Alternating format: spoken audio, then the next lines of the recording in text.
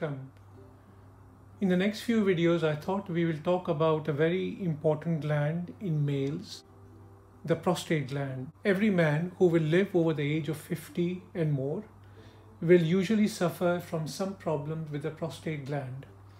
So I thought this was a good time, as we were talking about kidneys and the bladder, etc., to next talk about the prostate gland.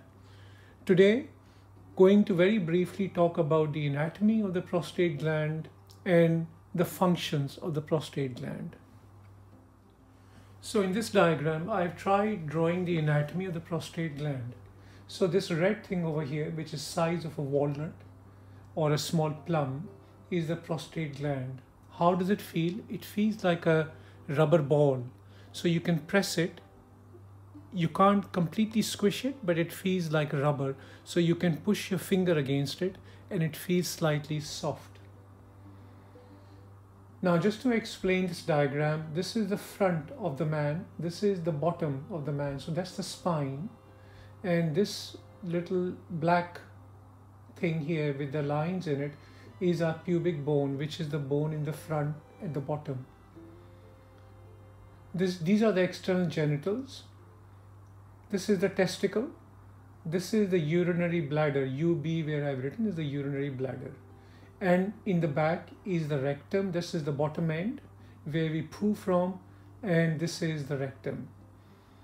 Now, trying to draw all these is very important to understand where all the anatomy lies, because that makes a difference from the diagnosis and diseases of the prostate gland. So as you know from my previous video and from your own knowledge, the urinary bladder is the place where all the urine comes from the kidneys up here.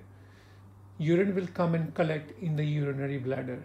And when we have a desire to go to the toilet, we'll pass urine out. And this is the tube, which is the urethra, which comes down, goes through this green line I have drawn over here, the muscular line. This is the pelvic floor through which all the structures have to go through to come out. This is a muscular sheet. And the urethra comes down and comes to our external genitals through which the urine is passed. And as you can see from my diagram, the urethra goes through the prostate gland. So prostate gland surrounds the urethra. Why do I emphasize on this? The reason is because as we go further into the next few videos, we will explain the prostate gland, when it becomes too large, can press the urethra and stops the urine from coming out. The second thing to note in this diagram is the testicle. So this is the testicle through which a tube comes out, which I have drawn in green, goes around, which I have drawn around the urinary bladder, and comes and joins the prostate gland, goes through the prostate gland and joins the urethra. This tube is the tube from the testicle, and obviously it takes the semen from the testicles, goes up this tube, which is the vas deferens, and comes down and goes into the urethra. This tube also goes through the prostate gland. There is a little pouch over here which is called the seminal vesicles, and they store the sperm before it is ejaculated. So just to recap, two tubes run through the prostate gland. One is the urethra, which takes the urine from the urinary bladder and takes it out from the penis. The second tube takes the semen from the testicles, goes around, comes to the seminal vesicle where it stores the sperm, and then the tube runs through the prostate gland into the urethra. So when the sperm is passed, it goes through the urethra and comes out. Third important thing in this diagram is the rectum. And this is the bottom end, which is the anus.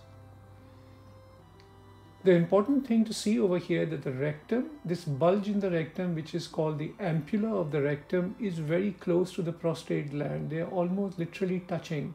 There is a little fascia or little sheet of tissue between the two, otherwise they are literally touching each other. That is why when the doctor wants to feel the prostate gland, they can do a finger examination from the bottom end and can feel the prostate gland. and they can tell if the prostate gland is enlarged or it is too hard or irregular or whatever. So this is the main anatomy which we need to know.